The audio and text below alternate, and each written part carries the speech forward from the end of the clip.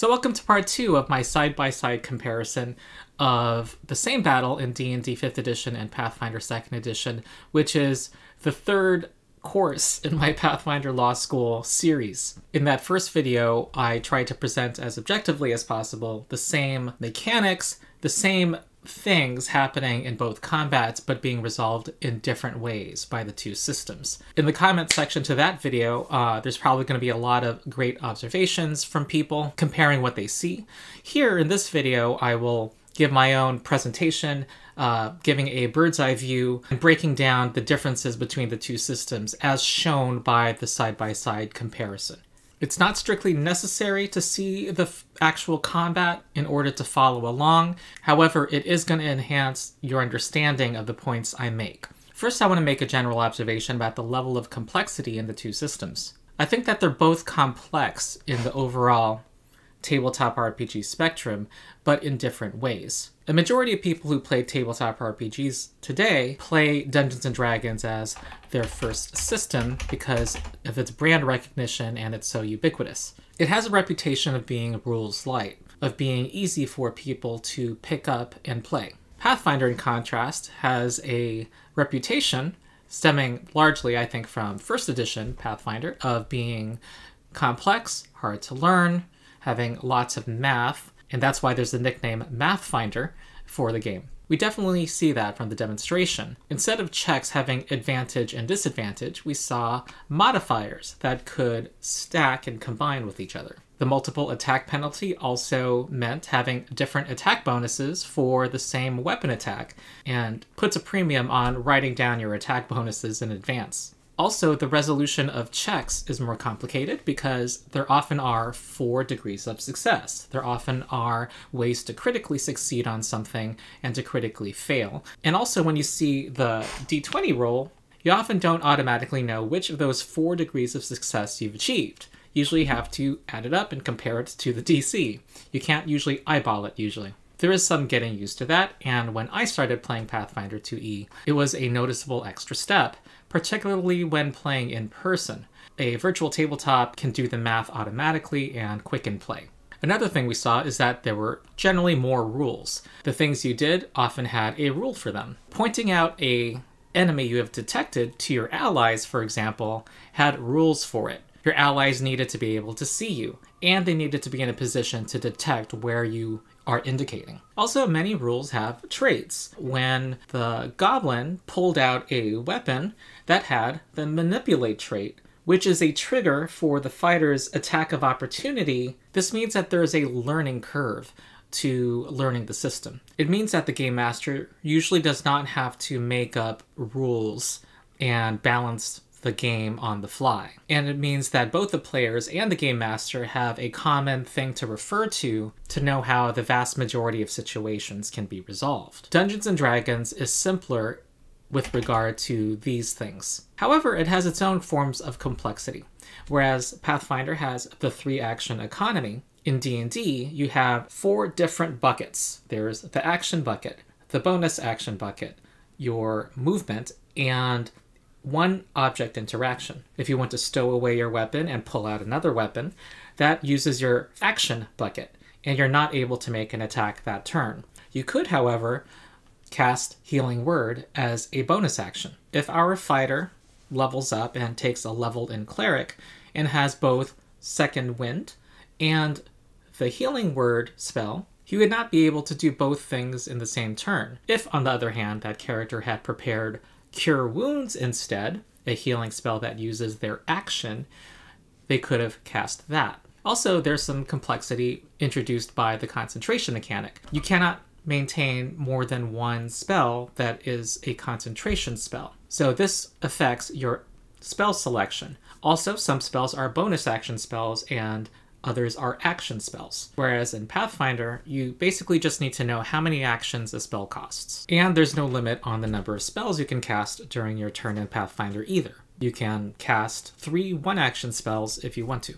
Our Pathfinder cleric had the Bless spell cast, but would have been able to cast other spells with the duration like Guidance or Bane while Bless was still up. We'll find generally that there are fewer rules in D&D, that they're less precise, And there are areas where there's no rule for it, like our situation with the goblin hiding and trying to sneak away. These things then become left up to the dungeon master to make a call.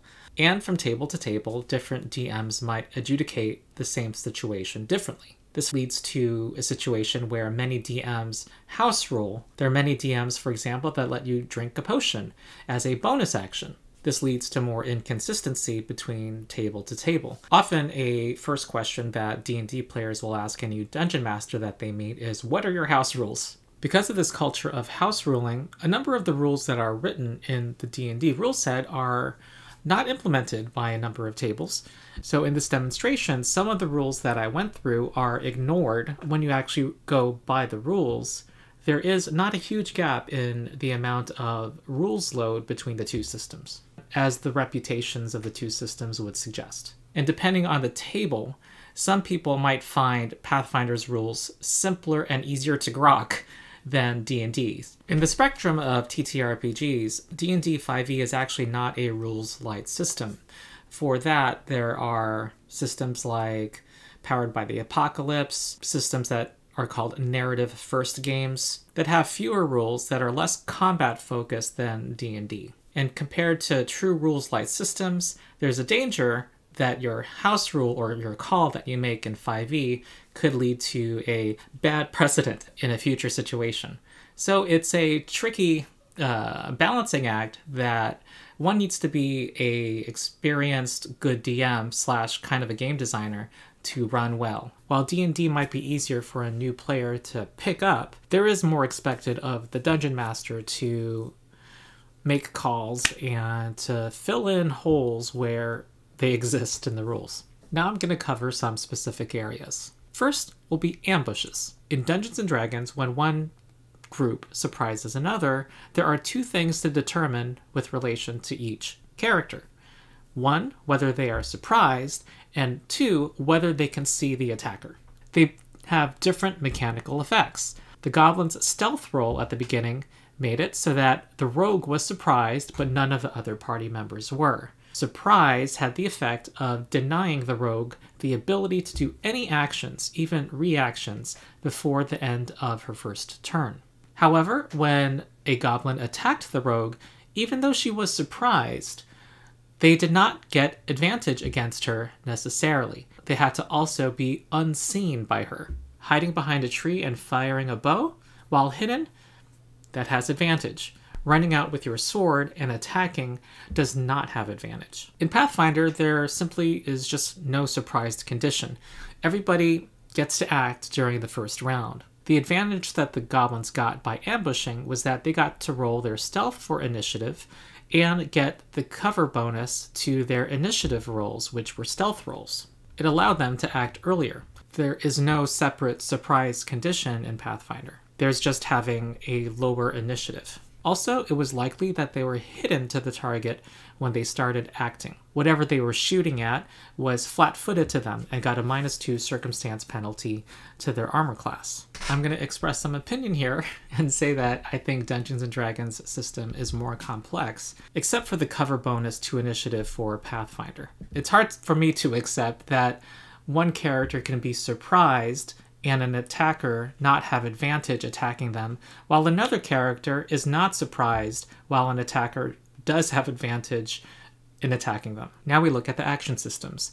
In D&D, you have different parts of your turn, and the main things you do are your one action and moving up to your speed. The reaction everyone can do is opportunity attack. Added on to that, like ribbons, are the fact that you can interact with one thing during your turn, and you can do one bonus action if something is a bonus action. Generally, in Dungeons & Dragons, you cannot exchange these things for each other. However, if you want to do something twice, like move twice or interact twice, that costs you your main action. So as we saw in the example, there are some turns where a character does only one thing, their action, and doesn't move. While the cleric on its turn, they got to do a bonus action healing word, walk toward a goblin, interact with a hand axe, and use their action to attack with the hand axe. Part of the game of the action economy is to use all of your action types when possible, especially your bonus action. If you don't have a bonus action from a class feature, you definitely want to try to find one or learn a spell that lets you use your bonus action.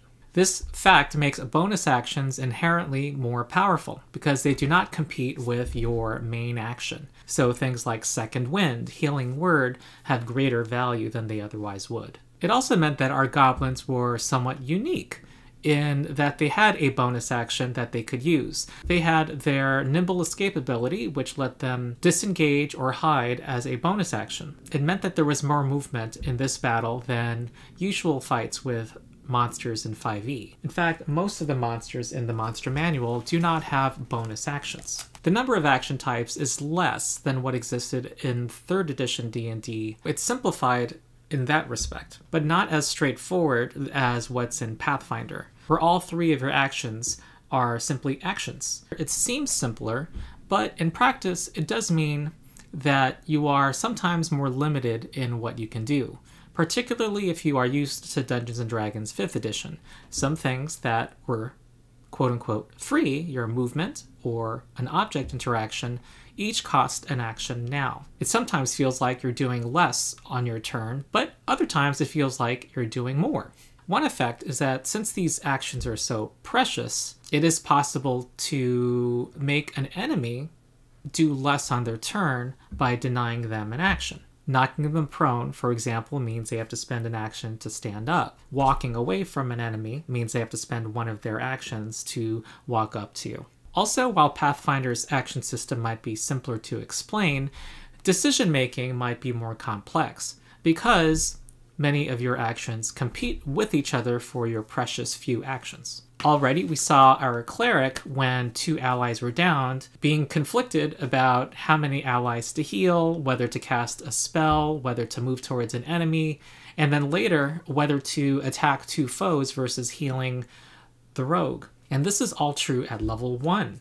As characters level up and gain more things that they can do with their actions, they're going to have more things competing for their actions. I'll say there is one clear advantage, at least in my mind, which is important to me, is that if you're running a game of Pathfinder, you know when a player's turn is over. You don't need to ask them if they're going to use their movement or if they have a bonus action. The moment they do 3 actions, I just call on the next person. Next, we deal with modifiers. Dungeons & Dragons boils down the vast majority of buffs and debuffs and situations into advantage and disadvantage by making the roller roll twice and using the higher or lower. This is clearly more simple and elegant and easy for new players to learn. There is one clear minus to this, however, in that it's less precise. When you have one advantage effect and one disadvantage effect, they cancel each other out. If you have multiple reasons why a check should have advantage and only one reason for it to have disadvantage, the system still has them cancel each other out. Also, it's very powerful, so the system is necessarily pretty stingy with giving out advantage and disadvantage. In many instances, its effect on a roll is to apply a +5 or -5. Also, there are still pluses and minuses in D&D. Firing past another creature, even your own ally, gives a +2 bonus to the target's armor class. There are many other effects like guidance, bardic inspiration, spells like divine favor, and bane that add or subtract to checks. And in contrast, Pathfinder embraces the bonuses and penalties from previous editions, especially 3rd and 4th edition. There are different types at play here, unlike with the action system. The number of types is vastly reduced. There was perhaps a dozen that I remember being used commonly in 3rd edition, but now it's reduced to pretty much 3 types. Status bonuses and status penalties embrace things like spell buffs, spell conditions, lasting bonuses and penalties. Circumstance bonuses can usually be explained by the immediate situation. So raising your shield and standing behind cover both give you a +2 circumstance bonus to your armor class. If you're standing behind a tree and enemies are trying to fire arrows at you, raising your shield does nothing because it is the same type. Item bonuses and item penalties we did not see in the demonstration. They tend to come from magic items. We also saw untyped penalties, such as the penalty from the range increment from the short bow, and we also have the multiple attack penalty. There definitely is more complexity here, and not every table may like this. While it leads to more math at the table, this also incentivizes doing more things on your turn besides I attack. Because of the multiple attack penalty, you are incentivized often to spend one of your 3 actions setting things up for your allies, like demoralizing an enemy to debuff them, because those things do not suffer from this multiple attack penalty. And this is true even starting at level 1. You want to shift the math. And that leads to our next topic, the critical successes and failures. In D&D, you get a critical hit only by rolling a 20 on the die, and a natural 1 always misses when you're attacking. And these results on the die only have a special effect when you're making an attack roll or doing a death saving throw. Whereas in Pathfinder, there are many more critical successes that happen, both because you only need to roll 10 above the target number, and also critical failures. Those happen when you roll 10 below the target number. Notably, there is no critical failure for making a strike, most of the time. And if you were to imagine the 4 degrees of success from worst to best, rolling a natural 20 means that once you determine where you fall, you raise your category by 1. Natural 1 makes you lower your category by 1. It means that those +1s and +2s have effectively twice as much power as what people coming from other tabletop role-playing games might be used to, because it's twice as likely to change the degree of success. And also in Pathfinder, this degrees of success system applies to many more types of roles in the game. The demoralize check had more effect on a critical success. Seeking an undetected enemy, a critical success would have made that goblin observed to them, not just hidden. This has pluses and minuses. One thing I consider a plus is that it leads to more standout moments during a typical battle. One of those goblins critically succeeding, taking 0 damage, is unexpected. And also, if they had critically failed in their saving throw against burning hands, that damage would have doubled. Another benefit is that it rewards teamwork. Players can make a critical hit happen if they combine their efforts together. One player, or sometimes more than one player, can set up that fighter to do a critical hit. One downside, however, is that you can't eyeball the result just by looking at the die roll. One other effect that this creates, and we couldn't really see it in the demonstration, is that when you're dealing with creatures that are a few levels lower than you or a few levels higher than you, you definitely feel the difference when you cast Fireball and half of the hobgoblins take double damage, or when you're going up against a giant and they are critically hitting you with every other blow. Next, we look at mobility in combat, and I need to give the caveat that this was not representative of D&D 5e, because the classic encounter I chose has a monster, the goblin, that has a ability that allows it to use a bonus action to disengage or hide. However, we still were able to see the tendencies between the two systems. In D&D 5e, movement is free, and I think that was a design goal of the system compared to previous editions. By not having movement compete with your main action, you could still do your main action and change where you are in the combat. They additionally said that you could split up your movement. You can dart out, fire a spell, and then go back behind that wall. However, in practice, they also kept opportunity attacks, which disincentivize movement. You don't want to walk away from an enemy and give them the chance to attack you for free. Also, if your speed is the same as the enemy's speed, you don't really gain much by walking away from them. They can just simply walk up to you and close the gap, because movement didn't cost anything for them. However, if you have a greater speed, arguably you have more effect than you have in Pathfinder, because you force that enemy to use its dash action to reach you. Now, one intended effect is for this to give more meaning to and power to melee characters. By walking up to an enemy, you force them to stay in place. You also make it harder for enemies to get past you to get at, let's say, a wizard in your backline. This limits the amount of movement that happens in the combat. The goblin then ran up to the fighter early in the combat. Had it survived, had it been a little tougher, would have pinned down everyone that it was standing next to and helped protect the archers in the backlines. In Pathfinder, first of all, there's the 3-action economy. You can stride with an action, and that also means you can stride 3 times on your turn. However, a trade-off is that you cannot split your movement. This also means it's harder for someone to go from behind a wall, snipe an enemy, and then go back behind the wall. Especially spellcasters in Pathfinder, because many spells take 2 actions. If you step out from behind your safe wall and cast a spell, you're left standing out in the open. Very importantly, creatures do not have attacks of opportunity, the majority of them. This means that even when 2 sides meet up with each other in melee, they might still just move away from you and go after someone else instead. You can move twice your speed with 2 stride actions and still make an attack on your turn. And the way that flanking works, where if you and your ally are on opposite sides of a foe, it is flat-footed to both of your melee attacks. So there's often shifting going on in battle where you're trying to gain flanking and or avoid being flanked. This together means that there usually is more moving around the battlefield that I see in Pathfinder fights. One thing that the 5e system does is that standing right up against somebody who makes ranged attacks tends to lock them down because they get disadvantaged when they attack anybody in that situation, and getting away from you will provoke your opportunity attack. That is not as true in Pathfinder, but they do give more primacy to melee fighters by making melee do more damage. Attacking with finesse weapons and bows in Pathfinder does not add your dexterity to your damage. Also, ranged attackers have to be closer.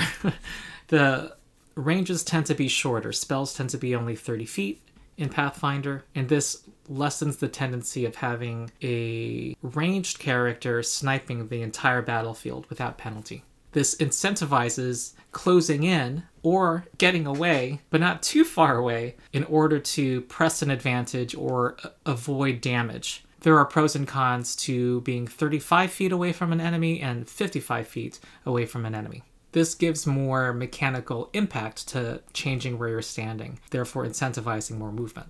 And then finally in Pathfinder, there is the fact that some creatures do have attack of opportunity, and the creatures that do normally hit really hard. They key off of more triggers. They trigger if you try to make a ranged attack. They can also disrupt your action if you're trying to cast many spells or physically manipulate something. So creatures that have attacks of opportunity can lock down somebody who makes range attacks or is a spellcaster, who still has a way out if they are willing to pay the action tax of stepping away as a single action before they do other things. Now we move on to the comparative difficulty of the fight in the 2 systems.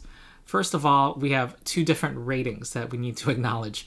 The Dungeons & Dragons Goblin fight was a deadly fight. It was the highest rating of difficulty for a fight in D&D, whereas in Pathfinder, it was a moderate fight. Generally, people who have played both systems, and I have, say that a moderate fight in Pathfinder feels about as difficult as a deadly fight in Dungeons & Dragons. One of the reasons for this is that between battles in Pathfinder, you often can heal to full and restore much of your party's fighting ability in the interim. I would say that in this example, both fights felt similarly deadly, but in the Pathfinder fight, I was favoring the goblins more with my dice rolls. I had to game the dice rolls against the player characters. There was many misses that fighter had, for example, that should have been hits. So it would seem that these 2 ratings were accurate. However, I think there's a couple of nuances at play here. First is that the 5e characters were more likely to die in that example because of the massive damage rule. The rogue, she just needed to have been struck by something that would have brought her to negative maximum hit points, -9 in this case. Another reason for this is that in Pathfinder, the characters had more hit points because you add hit points from your ancestry, and instant death is harder to achieve. A single blow needs to inflict double your maximum hit point total. So as a result, whether the party would prevail was less assured in the D&D fight. This is something that's often said about low-level fights in D&D, and it's especially true at level 1.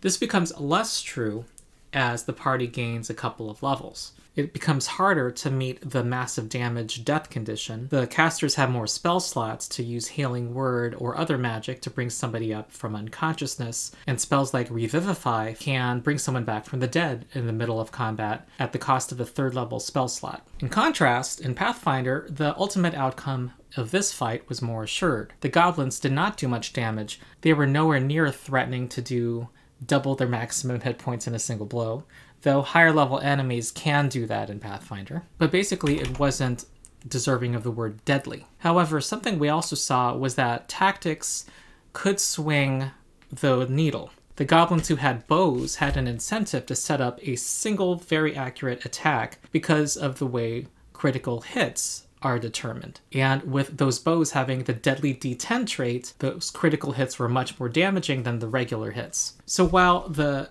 ultimate outcome of the battle in Pathfinder, whether any characters would die, was more predictable, but there was a little more ability for tactics to determine that outcome. And because the ultimate of the outcome is more predictable, the feeling of difficulty can also be more reliably tuned. So for a game master who wants to have more control in tuning the difficulty of a fight, Pathfinder's overall design is better at supporting that. Meanwhile, in D&D, at low levels, death is more likely to happen through luck, and that danger lessens significantly after several levels. And a DM will need to not rely on challenge ratings when building encounters to challenge that party.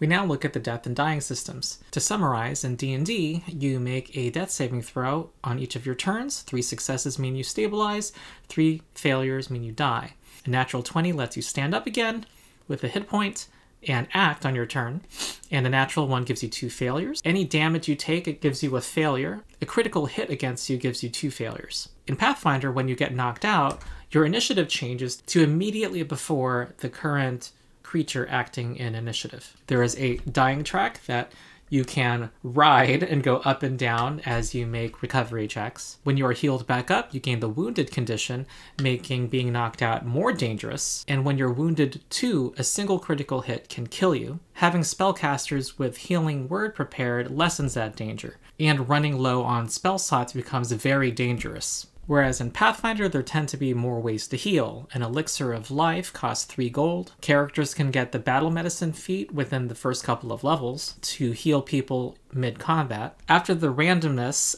and low number of spell slots at low levels, in general, it is easier to survive in Dungeons & Dragons. The wounded condition prevents what many D&D players call the yo-yo healing effect, in which characters are knocked out, then get brought back up again with Healing Word, get knocked out, get brought back up again with little sense of danger, so long as the spellcasters have Healing Word. The wounded condition creates heightening drama in a long drawn-out fight. Also, if you are critically hit and brought straight to dying too, which is not that rare, if you don't have any hero points, you are 1 roll away from dying on your very first check. If you roll a natural 1 or natural 2, you will critically fail and hit dying 4, which I will leave a timestamp showing that happening in a campaign. And what happens sometimes is that a character is brought back up at wounded 2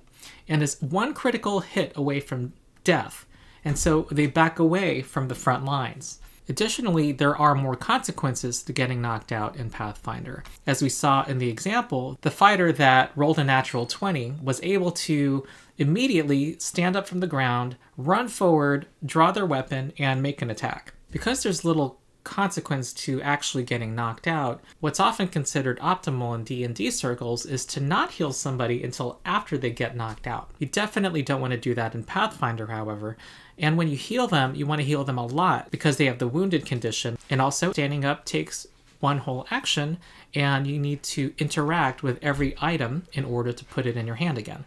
Whereas Healing Word was kind of free for the cleric, action economy-wise in D&D, in Pathfinder, it costs 2 people most of their turns to recover. Now we compare the spellcasting systems. In D&D, we have what I'm calling flexible spellcasting, because that's what it's called in Pathfinder. There's an archetype that any prepared spellcaster can take in Pathfinder. When D&D initially came out, it was called modified Vancian spellcasting. Vancian being the traditional fire and forget way of preparing and using your spells. You still decide in the morning which spells you prepare for that day, but what you have instead are a set of spell slots that are more like your general spellcasting power for that day, and your prepared spells are your library for your spell slots. Whereas in our combat example, our cleric and wizard were prepared spellcasters, or Vancian in the traditional D&D sense, where they prepared actual spell castings, and when they cast the spell, they no longer could cast that spell again, unless they prepared it more than once. We did not see spontaneous spellcasters in this combat example. They work similarly to the sorcerer, bard, and ranger in D&D in having a limited number of spells known that they can use their spell slots to cast. They are not able to upcast or heighten spells freely, like in D&D. So in general, spellcasters have less flexibility in Pathfinder, and that'll be the theme of this topic. Spellcasters generally are weaker in Pathfinder compared to their D&D counterparts. Flexible spellcasting requires less planning ahead. We didn't see it here because our cleric and wizard had only 2 spell slots each, but as they level up and gain more spell slots, there generally becomes less stress and consequence in using your spell slots, especially your low-level ones. In D&D, some first-level spells are quite strong. So, for example, when you become a 5th level wizard and you cast Shield to protect yourself from that attack, you are confident that you can cast Shield 8 more times today if you have to. Whereas in Pathfinder, if you were to cast any similar spell, you would know that's your only casting of that spell for the day. It means decisions that are more consequential, which for some people, I'm included, I like those challenging decisions. And others might not, however. Another thing we saw was that the spells tended to be stronger in D&D compared to Pathfinder. And also, many of the spells in Pathfinder required 2 actions, which is more than was needed to make a weapon attack. Also, we saw that many of the spells had shorter ranges. The spellcasters had to be closer to the enemy. The last topic is party endurance. Of course, both parties needed to rest. The Dungeons & Dragons group had hit dice to spend to restore their hit points, which are a limited daily pool.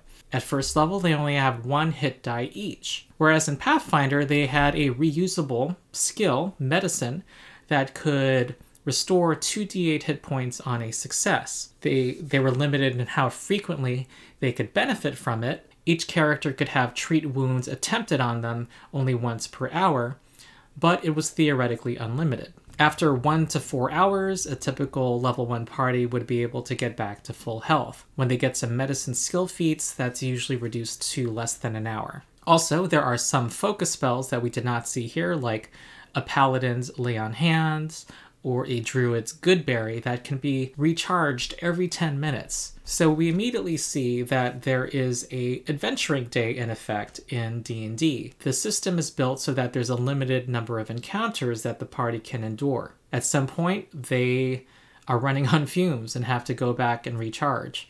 Now, Pathfinder has daily resources also that has spell slots for spellcasters, but at least in the hit points area, they can get back to full health, assuming no wandering monsters or other circumstances pressuring them to press forward. And it's not just hit points. There were also focus spells, as I went over, that can be recharged. Also, the cantrips tend to be more powerful in Pathfinder. In D&D, they increase at 5th level, 11th level, and 17th level, increase in power.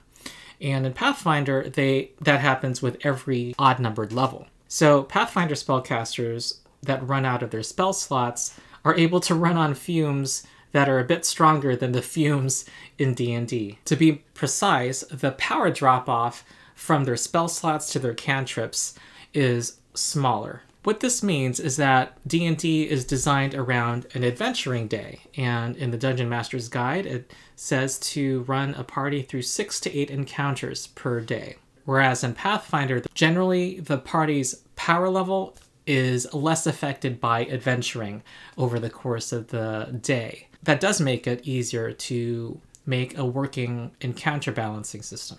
Also, this here was about out-of-combat healing. In-combat healing in D&D is more reliant on spell slots. In Pathfinder, you can use your medicine skill, other resources, focus spells to heal, resources that don't have a daily counter in the middle of combat. This is the other side of the coin of having stronger spellcasting, because one of the main ways D&D seeks to keep spellcasters in balance with martial classes is the idea that spellcasters, while having more powerful effects, can only do those effects a limited number of times per day. This does present some difficulties, though, for DMs, because that very fact often incentivizes a party to do a long rest to get all of its daily resources back. This is why encounter balancing in D&D is often kind of done on the fly after initiative is rolled, because it was impossible for the DM to know in advance where the party would be resources-wise. Another effect of this is that it's possible to have, even in a moderate or low fight, monsters that can crit you and knock you out quite easily, because those hit points can be restored in the interim. So that's my third Pathfinder Law School course, using the same battle in the two systems in order to make some more focused comparisons between the two systems. I hope it was helpful in helping you decide what systems you want to try out and understanding the designs of these systems so that we can improve future tabletop RPG designs. I try to be as fair as possible, even though my preferences are clear. I hope I achieved my objective. If you'd like a deeper dive into overall how I think Pathfinder addresses certain problems in the history of combat-heavy tactical RPGs, check out the second video in my Law School series. Leave a comment about what you agree with, disagree with, anything that I didn't point out in comparing the two systems. Like and subscribe and ring the bell to be notified about my future law school courses. The ones that I'm planning are listed on the screen. It's a series of videos meant to highlight some what I view are strengths about the system and to teach people who are new to the system how to play and how to avoid some common mistakes that new players might make. When it makes sense, I will be making comparisons to D&D and sometimes other tabletop RPG systems. So I hope you have enjoyed this video. I've been the Rules Lawyer, and I will see you next time.